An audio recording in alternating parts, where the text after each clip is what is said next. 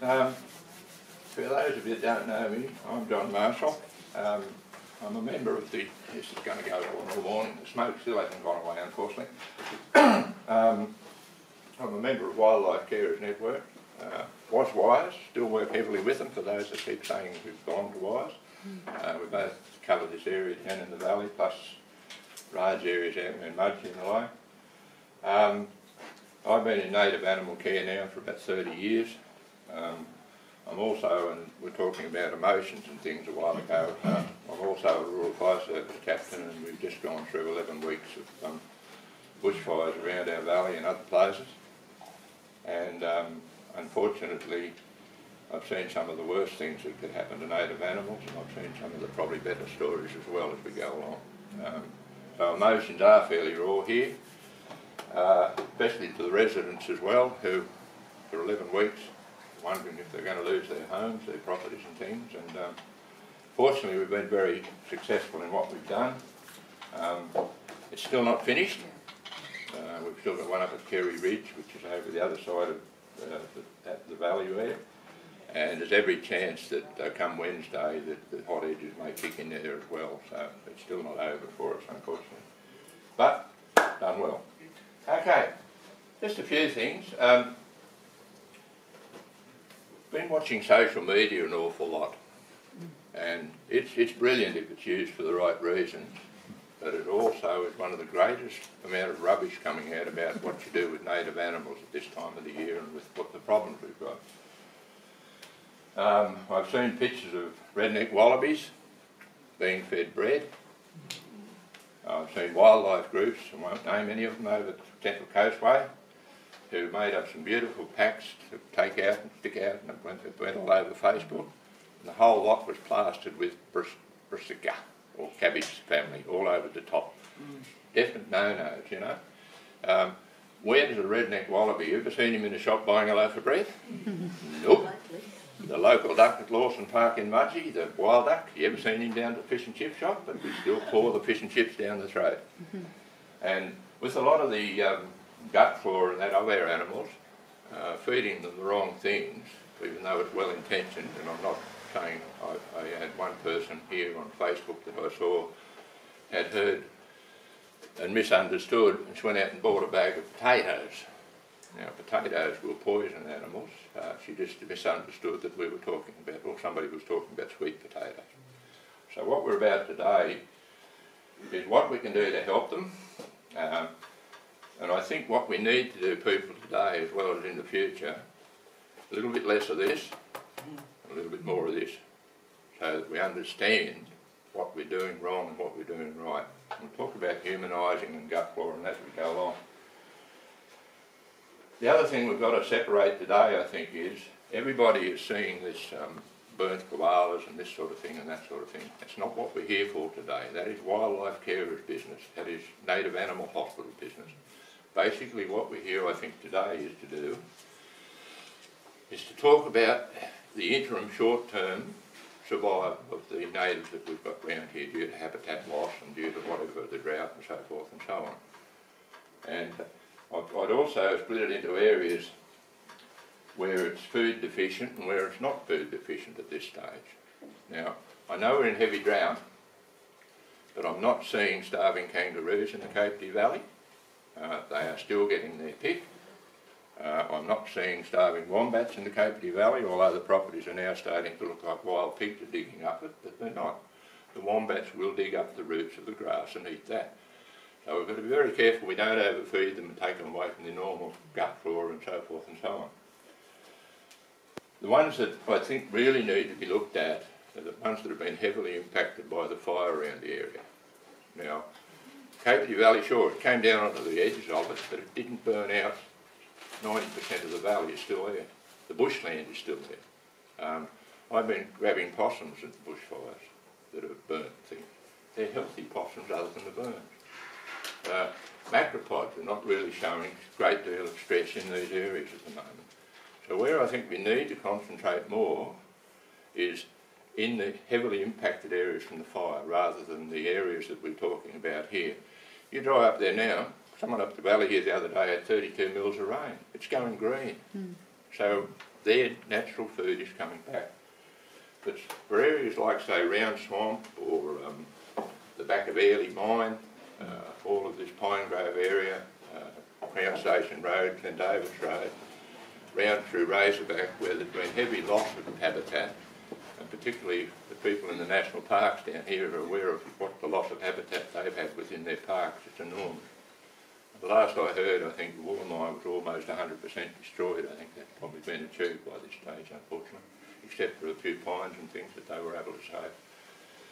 So we've got to look at what's best for the area where there is still food and don't overfeed, what is best for the areas that are heavily impacted where there's no possum food left due to crown fires and the like, what we need to put on the ground and what we need to put in the trees as well. I've had a few problems with well-meaning group that came into the valley. They're not a New South Wales-based group, and not critical of people trying to help, but get it right, please. They were feeding arboreal animals water and food on the ground. Now, anybody know what an arboreal animal is? Up here. It doesn't come down to the ground to feed. It eats leaves, it eats this and that. And they put the food stations and the water stations on the ground for arboreal animals. Now, the the feral cats here are quite prolific. I've seen heaps of wild dogs coming out of the parks and that when we've been at the fires. I've seen stacks of pigs. We bump a thing with a bulldozer and a sow and about 8 young ones come screaming out of it. So the whole lot has moved out into this thing here. Now, the predators will soon learn where that feed station is. So they will say, oh, yes, this is easy. We'll go and we'll sit round this and poor little posse comes down or whatever. And he's gone, it's lunchtime, with a parrot and so forth. So we've got to make sure that when we feed, we don't feed in the same place all the time. We've got to move it around. And please don't take dogs here for a walk while you're doing this. Our native animals stress very badly. Now, if you're going to go take your dogs here for a walk and you put food on the ground and the cat comes with you, they again learn where the stations are. The roos and what have you smell the dog and they stress. Now, stress myopathy, and particularly in eastern grey kangaroo, is generally fatal. It will kill them. So we've got to not stress the animals as well. So be careful where you feed. If it's for arboreals, make sure it's up off the ground, make sure the water's up off the ground. And if it's a land mammal, of course, we then feed on the ground and so forth. But we then have to sort of work out where we're going to feed heavily, where we're not going to feed heavily, how long we do it for. I'm starting to see areas in the Capertee Valley where maybe 1 or 2 weeks feeding is all that's necessary because it's simply starting to green again. And if we're starting to feed non-native food to them, there's a lot of problems that come in with that as well. For instance, I had a group again who came and donated a lot of food, and mixed in with that food were bags of dog food. So again, it's well-meaning, but it's so full of things that, you know, treatments within that food. It's not a natural food, it's got chemicals and so forth, but they were feeding dog food. I've had one wombat that I had to retrain to eat grass because someone had continually fed it alpaca pellets. He didn't know what grass was. So we create these problems while we're trying to help as well. Okay. A few of the things too, when we start to feed the animals and so forth, they become problem animals after it stops. And a silly old bugger like me has got to go out and euthanize problem animals. Right? I don't like euthanasia, I hate it. But what I'm talking about is this humanising that. Kangaroo eats grass, true. Kangaroo probably eats a bit of bark off a tree. If he's a browser like a redneck or a swampy or a wallaroo, browses just as much off the tree. While we're talking about wallaroos, do they need a lot of water? No, they don't, because they get most of their moisture from what they eat. They're a very dry-gutted animal, wallaroos. Wombats are a very dry-gutted animal. So we then teach them to accept things like, say, lucerne, which is one of the more common things that people are feeding them these days. Get you out of trouble? Yeah, but high protein content in lucerne it's not good for a native animal's gut. It gives it the runs. So therefore we've got to not overfeed lucerne. Kangaroo pellets, you pick them out of the bag now, what colour are they? Green generally? Yeah. What colour's lucerne? So therefore the kangaroo pellets again are very high in protein. Wheaten chaff, oaten chaff, all shouldn't be fed to them because of this protein content in it. Okay? So we try to keep that amount. Feed it by all means, but what I'm saying is, in Capertee Valley, don't go out and throw a bale of lucerne on the ground and walk away from it here because it doesn't need the bale of lucerne. Round swamp it probably does because it's totally burnt out, there's nothing there for them anymore. And there's little covens of them over there, we're getting reports all the time where these groups of animals are sort of collecting and they've got no food.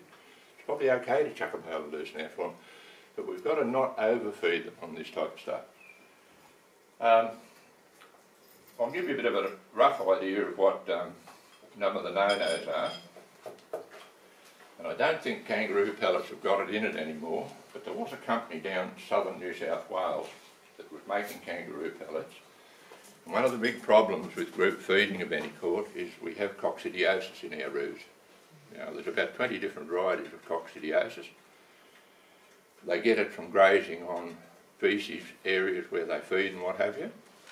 And it is generally fatal to them. It's a horrible death. They die a horrible, painful death. They poo blood. They're in agony when they've got this cocci.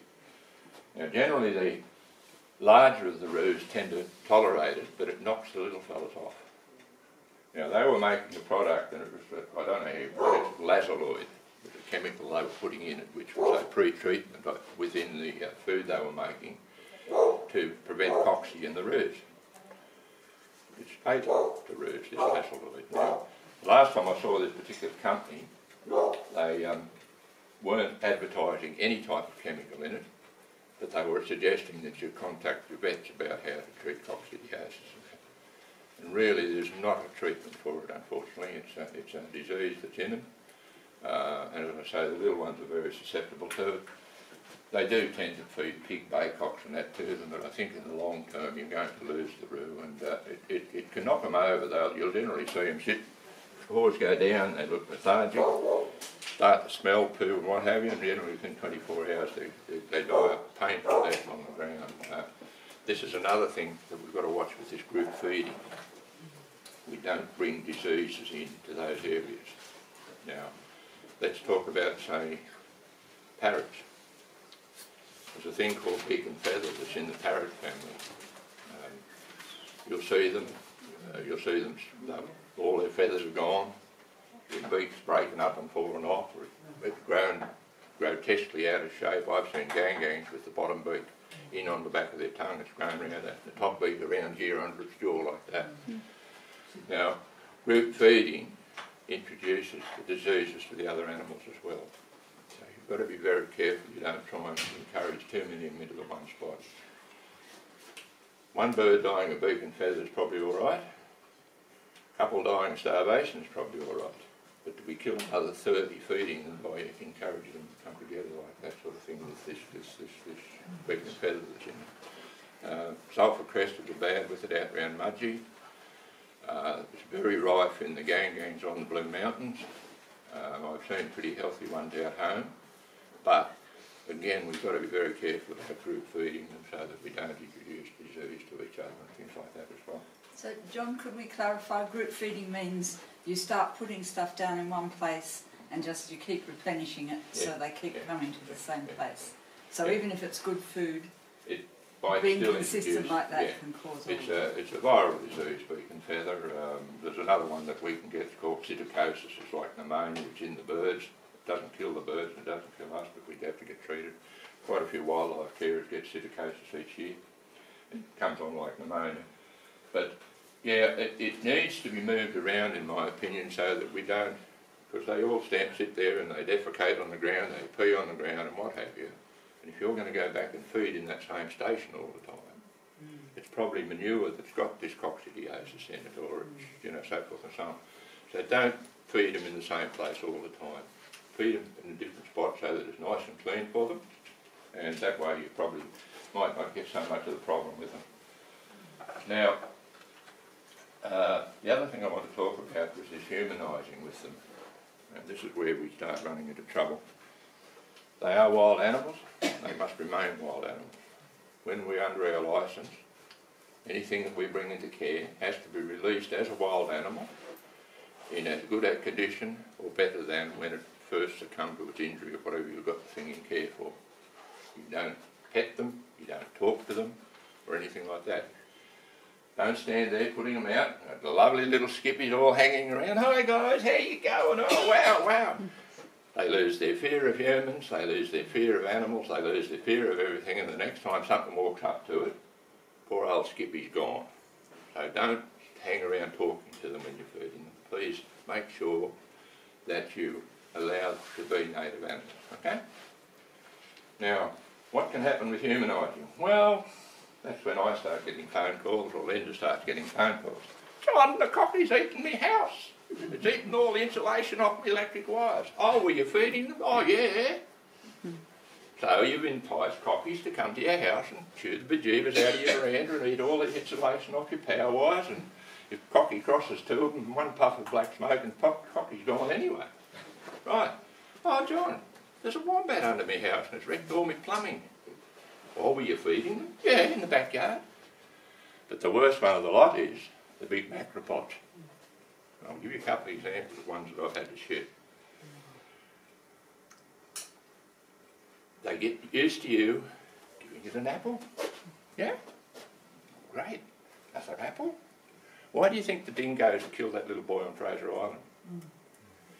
Because the people had humanised them to the point of relying on food that was handed out. The minute that poor young kid was wandering through the bush and didn't have the food to hand the dingo, it killed him. And the same thing is happening with our macropods. Big buck kangaroo, he's a big fella. Ooh, only Schwarzenegger. Little wallaroos are just as big, but they will gut you. They will grab you and they will bring both major toes down and they'll disembowel you. Because you've suddenly come out and you haven't got what you've been feeding the damn thing, so it gets cranky. It's still a wild animal. Even with its claws, it'll rip you to pieces. It'll bite you. It'll bite chunks out of you. Oh, I've been attacked by a kangaroo, John. Oh, have you? Okay. What were you doing? Oh, I've been feeding it, and I walked out accidentally just now, and I eyeballed it, and I looked at it instead of going like this and walking past it. And it kicked me.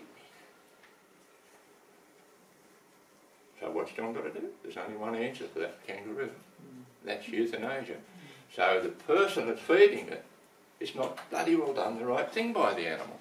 They have humanised to the point where it becomes a Biltman fruit bowl. Everybody knows Biltman fruit bowl and Bells Line Road? Okay. Tourists used to come there. This is years ago when I lived down in the Hawkesbury. There was a big wild eastern grey kangaroo used to come up out of the bush, and all the tourists feeding said kangaroo apples.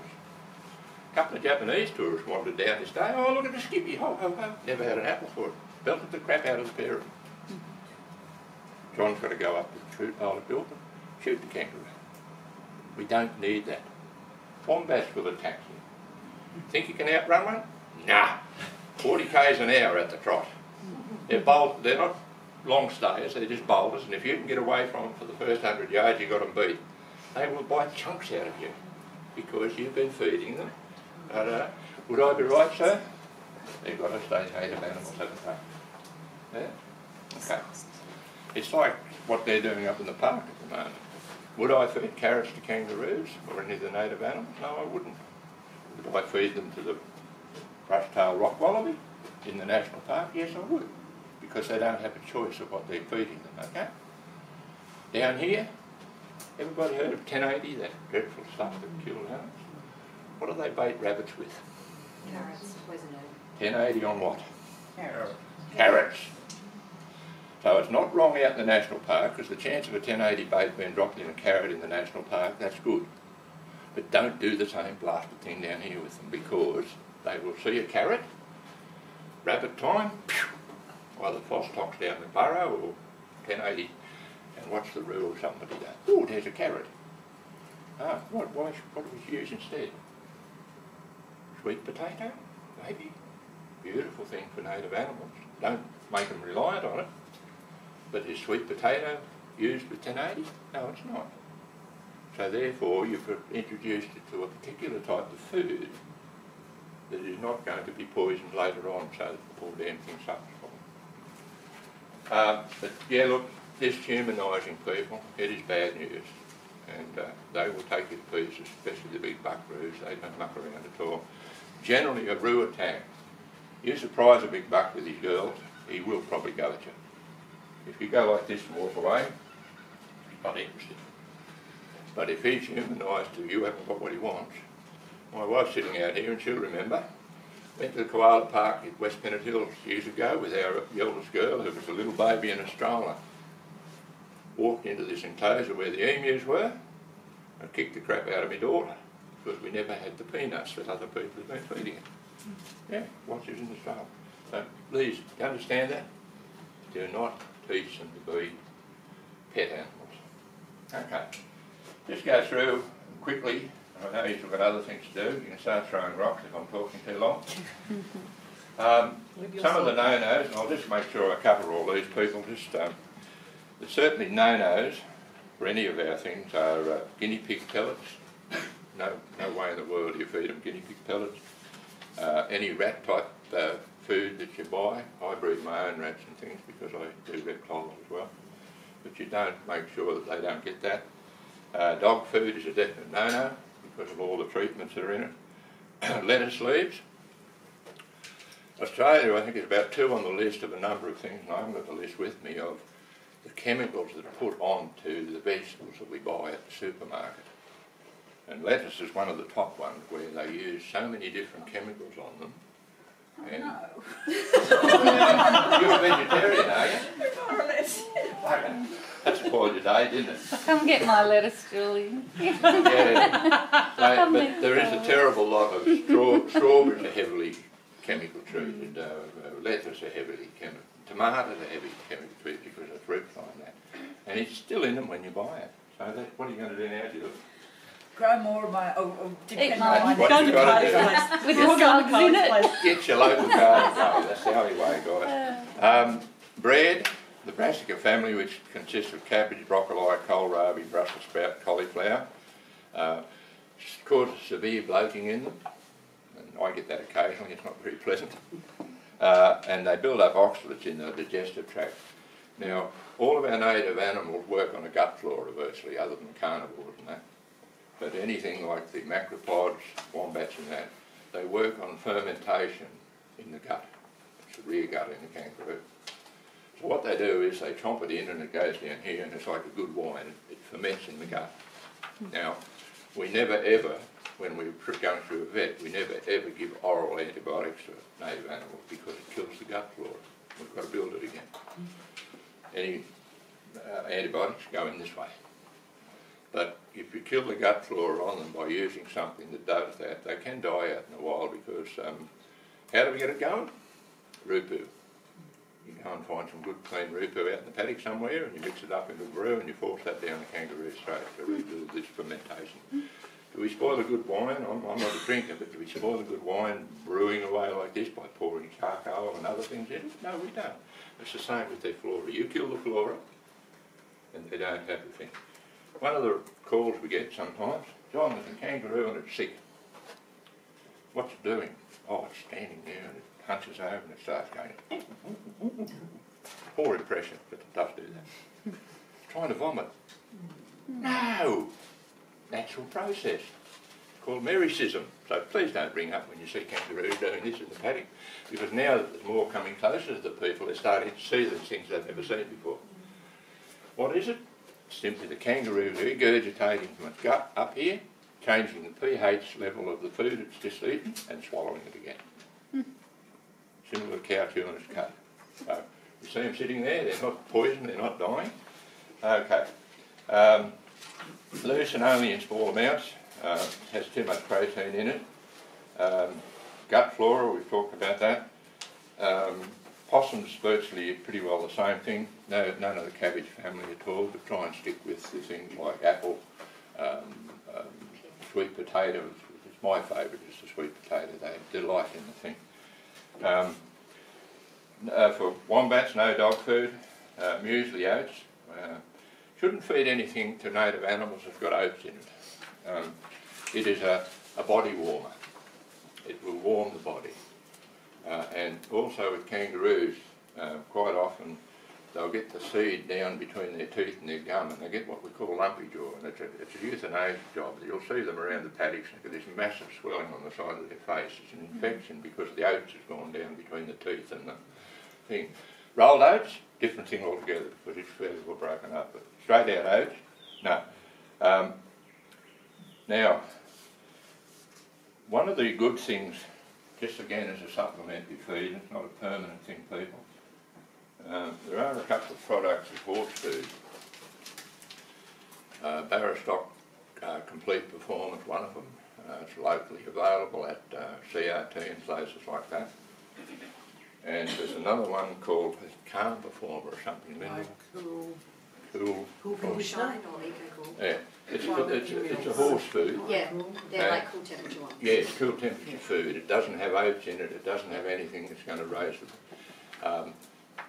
One thing that is in most of them, and sugar's not something that should be introduced too much, it does have a small amount of molasses in it, but the animals seem to enjoy the molasses. That's what I feed. I've got native animals in care, and just before you get them onto grass, you start. Wombats thrive on it, but it's any of those cool horse foods. Don't get the other ones at all. They've got to be cool performance type of thing. John, can I just please comment on that? I'm Sue from Wires at Bathurst. Yes. None of the pony pellets and things and the stud mixes that have rice-based products in them either, because macropods and marsupials can't digest rice-based products, and a lot of these cool formulas are based on rice. So please get good at reading your labels, and no rice products or rice bran or rice pollard. Yeah, pollards particularly are Because they definitely no-nos for sure. Thank you. No, that's fine. I sometimes overlook things. Thank you very much for that. That's what we're here for. And by the way,